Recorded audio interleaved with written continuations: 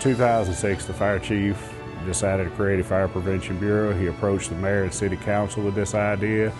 With the increase in number of businesses and residents of the city of Denham Springs, the need for fire prevention, education, and injury prevention was greater, so the mayor and city council did authorize the creation of the bureau.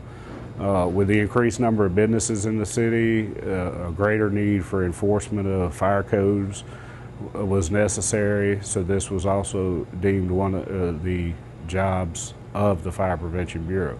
It was created for investigative purposes, for fire prevention education, for safety, and they were able to laterally shift me from one position of fire captain, which I've now entered into the fire prevention officer classification of civil service. And as a fire prevention officer, I'm able to go into the schools and teach the children fire safety education and injury prevention. And we also go into each and every business. We're responsible for code enforcement.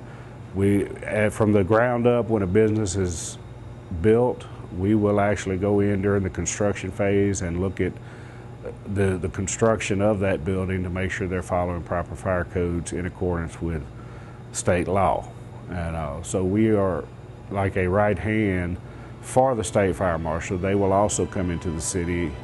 They're deemed with enforcement also for the state, but we will also look at fire codes and fire prevention from the city to make sure that our codes are being followed also.